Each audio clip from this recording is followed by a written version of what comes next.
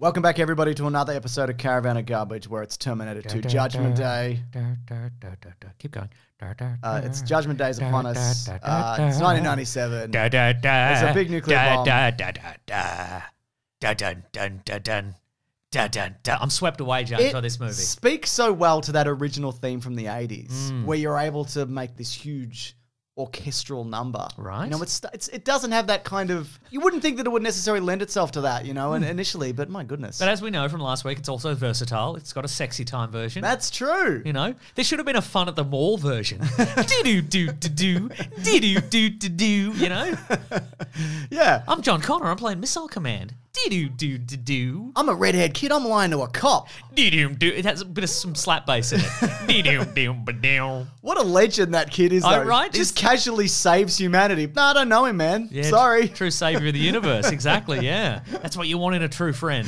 That's right, yeah. A ginger mullet kid. You know, that's what we all need in our lives, a ginger mullet kid to have our back. Listen, in all seriousness, you don't have to tell the cops goddamn anything. Right. At any point, all right? Ask for a lawyer. Well, that'd be James Cameron's advice. He's not a fan of cops, clearly. No, he's not. He's absolutely not. That is why the T-1000 is based on a cop, right? Because he can go anywhere and do anything. That is 100% true. Anyways, please leave a like on this video because, of course, one of the biggest action blockbusters of all time, the most expensive movie ever made when it came out. That's right. Now, of course, the twist in this, which we are going to spoil, was not initially revealed in the teaser trailer. They gave Stan Winston $150,000 to make something that indicated that, yes, the Terminator was coming back. And we got this assembly line making I remember that, of the T-800. Why don't they do this anymore? You know, teasers like this. Okay, but the full trailer did They did spoil it, yes, I acknowledge that. In fact, I think that the trailer was like, now there are two Terminator 2. One's a liquid guy, he's the bad one. Arnold Schwarzenegger's good now. He was bad in the other one. And I understand, like, obviously, they've built this incredible new technology. Well, they started on the Abyss. Yes. And then they've sort of, you know, revamped it and improved it for this. Obviously, you want to draw people in, and it worked. You want to show people this technology in the trailer to get them in. But man, if they didn't do it, because again... Show someone this, by the way. Someone who doesn't know, show them the first one and then show them this one. Because again, it starts out almost exactly like the first one, and just to turn it around so quickly. You know, there's the moment where the T-1000, he's transported to the present day, and then the cop comes to look at the electrical disturbance. It just looks like the T-1000's giving him a gut punch or whatever, but in retrospect, you're like, oh no, he stabbed that man. He stabbed that guy through the heart. And he's so personable, like when he goes to John Connor's house, you know? Well, that's interesting as well, because I think in retrospect, when we look back on these movies, and I think also because Robert Patrick did a version of this in other media, like he did it in a Wayne's World movie. Yes. And he did it was in Last Action Hero. Yeah, like I think we think back about this character like, oh, he's so unfeeling and sinister. And sinister, but the initial appearance of this guy when he goes to the foster parents, when he's talking to the kids at the mall, you know, etc. He's really genial, and you're like, oh, like if I didn't know. Yeah, it's interesting because he doesn't do that when he's not around people. Like, you see him switch it on. Yeah. It's incredible. What an amazing performance. What an amazing find. Because James Cameron, of course, wanted somebody unknown, but he wasn't the first choice. Oh. Was it T-1000? Was it Lance Henriksen again? No, Mason. He died in the first movie. Yeah, but still. Remember? Yeah. He got machine gunned. Yeah, but Skynet doesn't have all the files. No. So maybe they'd be like, maybe he lived. Yeah, maybe he lived. So the original idea for this was to send back two Terminators, and they were both Arnold. So it was Arnold v. Arnold, then the good Arnold wins, and then as a last-ditch effort, they send back this experimental liquid metal one. Okay. When did Double Impact come out, the Jean-Claude Van Damme movie? That's a great question. Isn't it, though? I can't remember. Here's the year. It's big on the screen. That's great. Then it was thought, look, we'll just scrap that idea. We'll just go with the T-1000 version. And it was going to be the return of Mr. Bean. Yes. So they flip it even more, where Kyle Reese is the face of the villain this time around. That also wouldn't really work either, because that would mean Skynet knows who he is, because as far as they know, he's just one of many soldiers. They would have targeted him specifically in the future if they thought he was important. That's true. I mean, I don't hate the idea of it, and I think that would add an interesting element to this, because Sarah Connor has seen him die, and then he returns, and then she'd be like, absolutely, has she gone off the deep end kind of thing, which is, you know, an element to this where everybody's trying to convince her she's crazy, even though she's right. Oh my God. I love that element of this movie where, first of all, her character development what a performance. And the muscles, the bad dreams that she's having, the range that she displays in this is incredible. And like you mentioned, she's right. And there are people that know she's right and are just letting her rot in jail, basically. Yeah, amazing. And of course, Linda Hamilton's twin sister is in this. The extended version, which is the one that we watched. There's a couple of twins in this, right? Oh, yeah, there is. There's the two guys from Gremlins 2, I believe. One stabs the other through the eye. Yes. And Linda Hamilton's twin sister, who has since passed away. Yeah, I mean, it's such a good and cheap way to do an effect. Yep. If you've just got two of the same people. Well, it's not an effect. You could it's just two people. See, also Xander and Buffy brought his twin brother in. Oh, yeah. Who the else? Ashmores. The Ashmores. Have they ever played twins in a thing? That's a great question. I think they're against it. They're against it. Sure. Well, maybe they're just waiting for the right role. Hey, can I get a role in Quantum Break? No. Only I may be in the game Quantum Break. Other Ashmore. Get out of here. Oh, my goodness. And this Terminator movie also has my favorite version of John Connor, the guy from the future.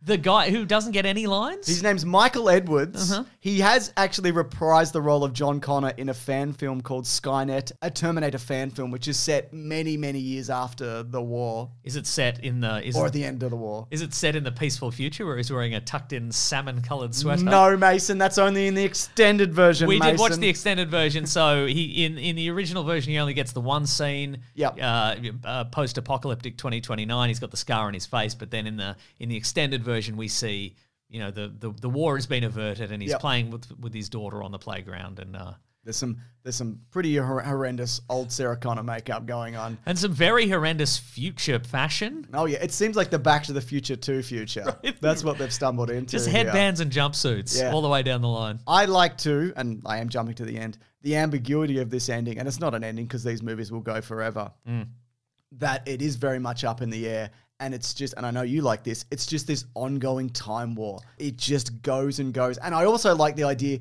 that the reason that all the John Connors look different is because they're all different sperm. Sure. So why are you always thinking about sperm when you're watching these movies? Because the idea that if you came back and shoved somebody, it would change everything. That's true. And every time you go back in time and you shake it about in different manners, you're going to get a different sperm. That's true. But I also love the idea because obviously in the first Terminator movie, they only have time to send back one Terminator and one Resistance fighter. Yeah. And they've sort of retconned it slightly here. So it's like, well, actually there was another room. And there was room for another Terminator and an additional T-800. I love the idea that this time frame keeps getting retconned.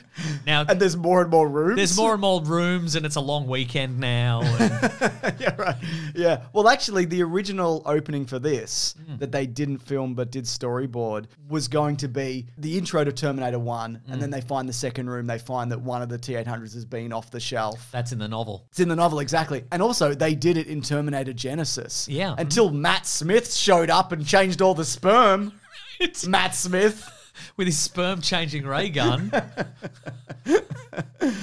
Yeah, love all of that. But yeah, the John Connor they got here is played by Edward Furlong. I think he's a good find. I think there is kind of there's an amateur kind of element to some of the line readings, but that's also because a lot of this movie is ADR'd as well. Yeah. And it's very noticeable on him. But I like the kind of attitude that he brings to this. Same. Because I know his father wasn't around when he was cast. He wasn't an actor. Like James Cameron was looking for somebody who was just kind of a rotten kid, you know? And I'm not saying he's a rotten kid, but I'm saying there is that attitude there, you know? And not just the hasta la vista and the slang. That stuff is very cringe, Mason. Did Edward Furlong hold him up at an ATM or something?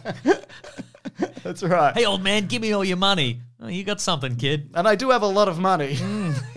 You pegged me good. I do have I have submarine money. That's right, he does, doesn't he? Or maybe not at this point. No.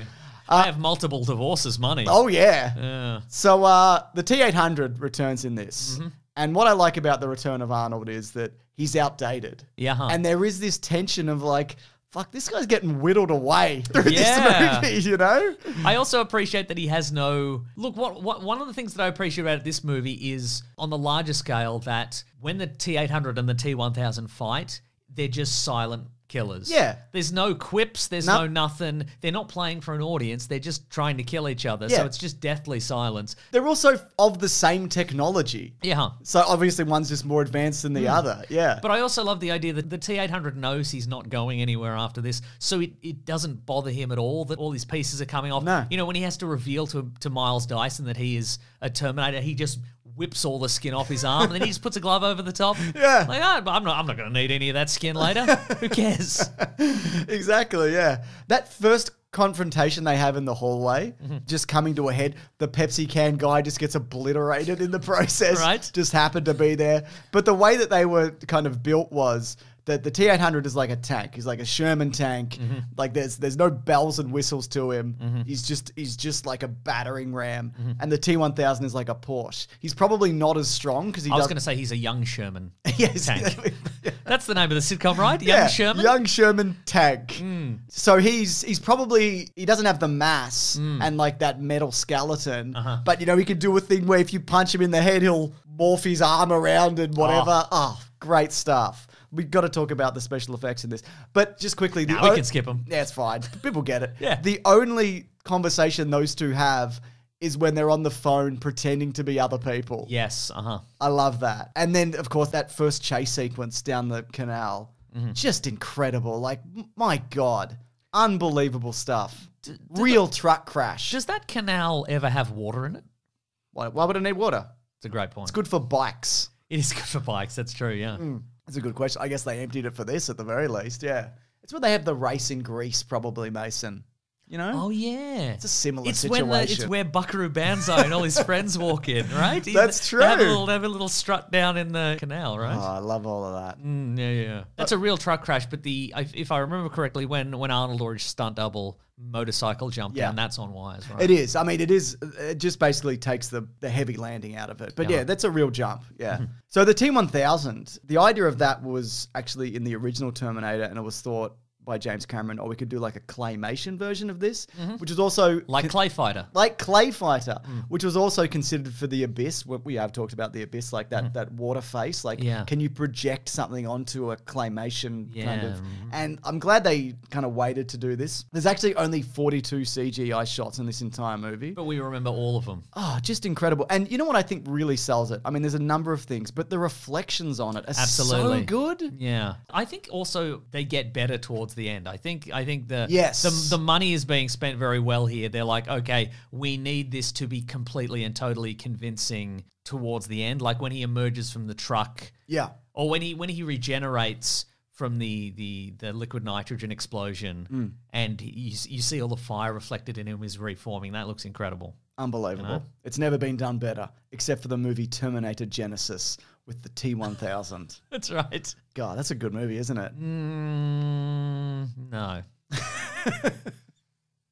No, I don't think it is. You know what else? It had potential. That's all I'm saying. It did. Well, James Cameron liked it or said he liked it. Yeah. What I find interesting about the T-1000 is also the lore behind it, which isn't really in the movie, but just that he's a bit of a loose unit. He's one of a kind. Yes. Skynet. Also, he's got a swelled head about it.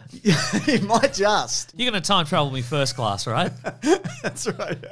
Skynet didn't want to send him. They'd lost the war. And it was a last-ditch effort. But they didn't want to send him also because if they put something like this back in time, what does he evolve into if you just leave something like that by itself? Oh, right. They didn't even know what he was going to do, really. Oh, I didn't know that. Yeah. Where are you getting this This lore is from? all like behind the scenes and book stuff and whatever. Okay. He also initially went back in a flesh sack because, you know, there's that question of if he's made of metal, how does he time travel? He just does. He's the bad guy. He It's just fine. does, all right? Yeah. His skin can mimic enough, I guess. Yeah. Yeah, it doesn't matter. But look, special effects. There is a lot of traditional filmmaking techniques in this. There's stuff in this which has been used in the first Terminator. There's stop motion. In the future sequence, there's a rear projection of some Terminators walking in the background. Those are stop motion, and the foreground ones are like the puppeteered ones, right? Yeah. There's things like that. There's a lot of rear projection in this movie, and there's obvious stuff like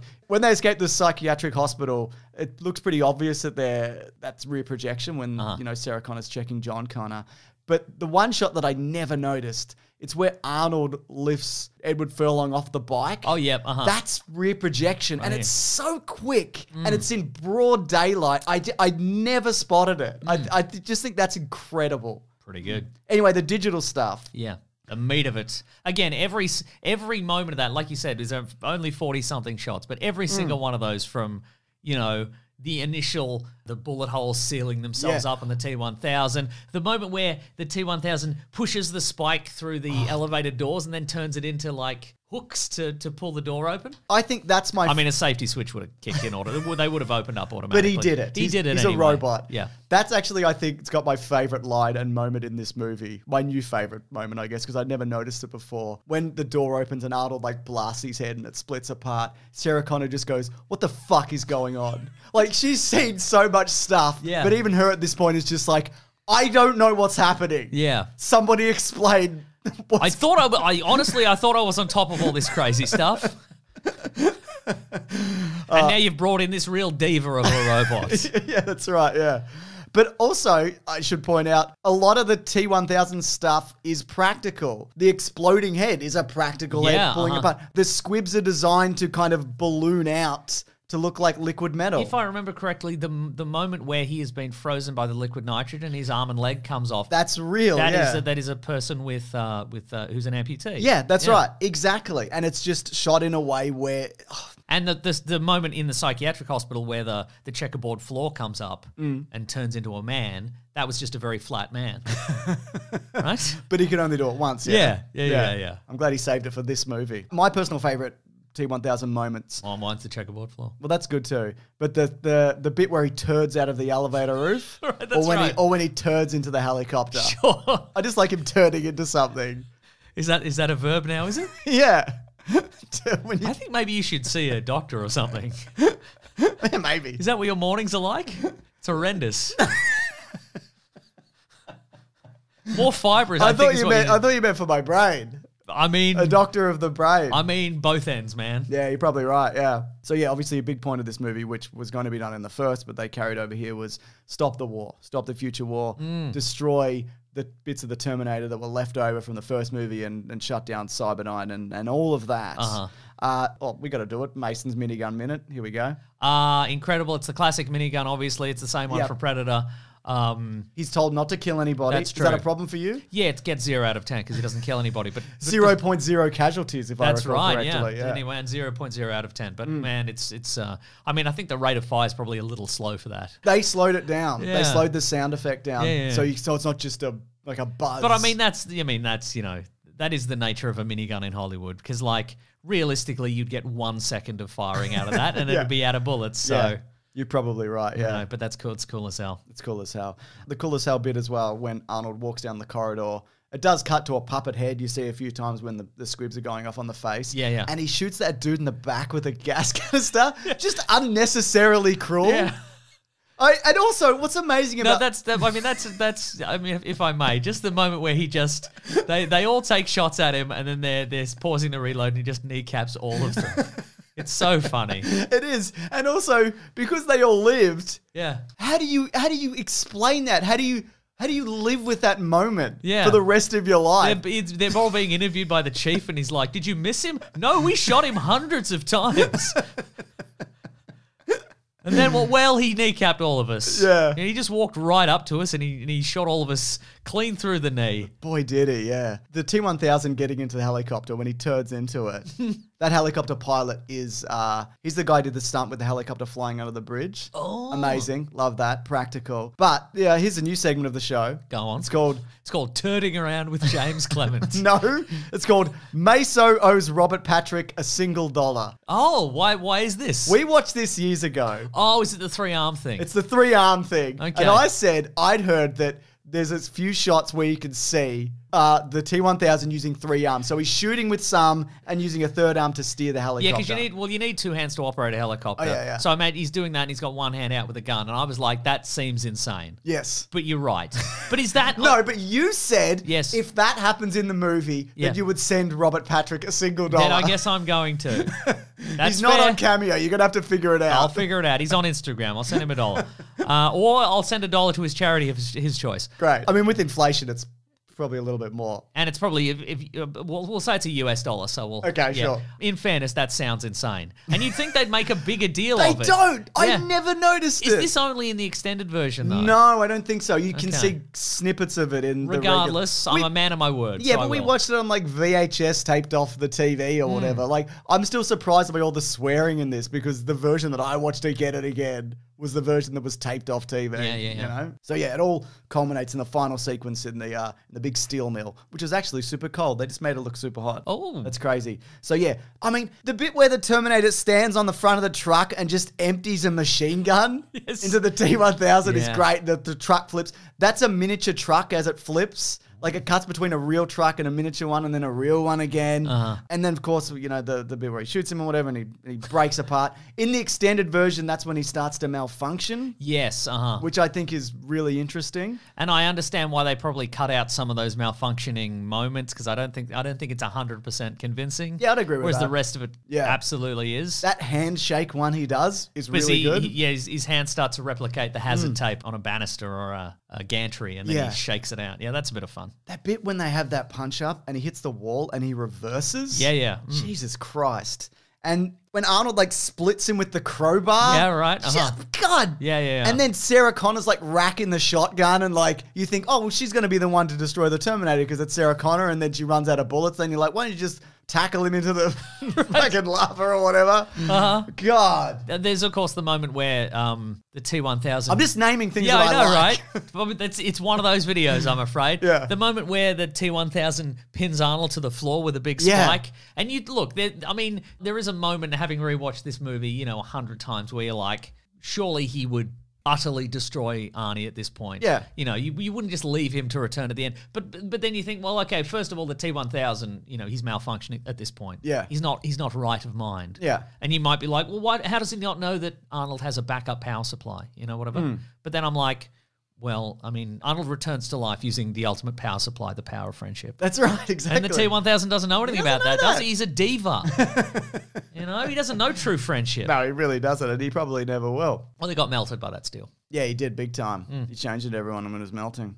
And then it's really sad because the Terminator has to be like, I'm dying. Yeah. I'm dying big time. But also at that point, he's so fucked up where it's like, dude, you got to go. Yeah. You can't be walking around. Yeah, we can't take you through an airport or at the movies or anything. You are... it'll heal up, will it? Yeah. I don't know, man. We're going to keep you in a box? Like, what are we doing here? Yeah. Yeah. No, you can't be walking around like that. Also, shout out to Joe Morton as Miles Dyson. Oh, yeah. Oh, got to be one of my favorite. Guy breathing heavily before he dies. Oh, my God. Some incredible work. Iconic. Yeah. Great stuff. Completely agree. This is a good movie. It is a good movie, isn't it? I don't care what anybody says.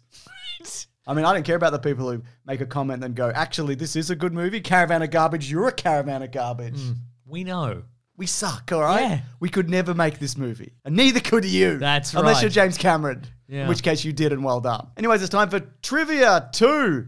Judgment Trivia. Love that. I don't know. I wrote Trivia 2, Trivia 2. I don't know. I'm losing it. I'm losing it, Mason. I think I need to see a doctor. I think you do. I've been saying that. Yeah, because my first bit of trivia just says piss cake. That's the... John Connor does say it. He's saying a piece of cake. No, he says piss cake. He does say piss cake, yeah. It's a real one small step for a man, one giant leap for mankind situation. That's right. Arnold Schwarzenegger was given a slightly used Gulfstream 3 airplane worth about $14 million by producer Mario Kaza for accepting a role in this film. A role of the Terminator. But he also got paid money, right? He got paid also $15 million for his 700 words that he spoke. I mean, he also did other acting. He did a lot of other acting, yeah. He got very fit. He did. Yeah. They put out that cigar on him. Did they? Yeah, for real. That's rude. It's for real. Here's something that is rude. Linda Hamilton got $1 million. That which is I think rude. is... Yeah.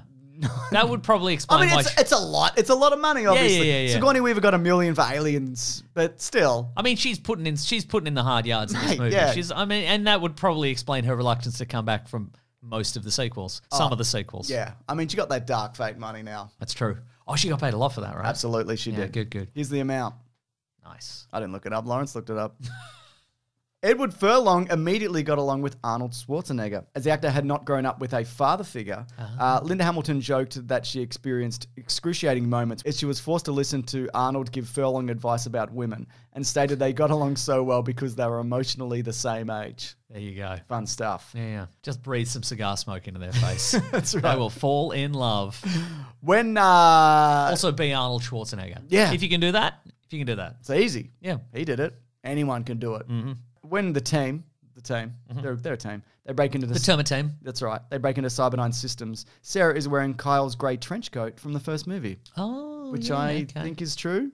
It looks like it anyway. I mean, they had a trench coat on hand because in the extended edition there's the dream sequence. That's right. Michael Biehn, Mr. Bean, makes an appearance. Denzel Washington turned down the role of Miles Bennett Dyson. He said, "No offense to Jim Cameron, but when I read the script, I thought all he does is look scared and sweat. I had to pass." Yeah, fair enough. Good role though. Yeah. Yeah. Yeah. Relatable to the common man. Completely I'm agree. always staring and sweating. Yep.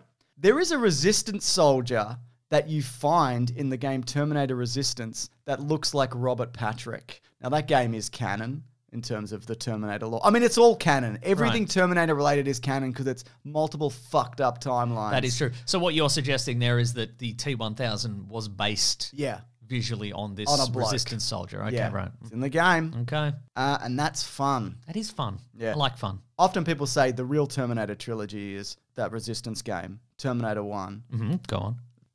Terminator Genesis. No one's ever said no.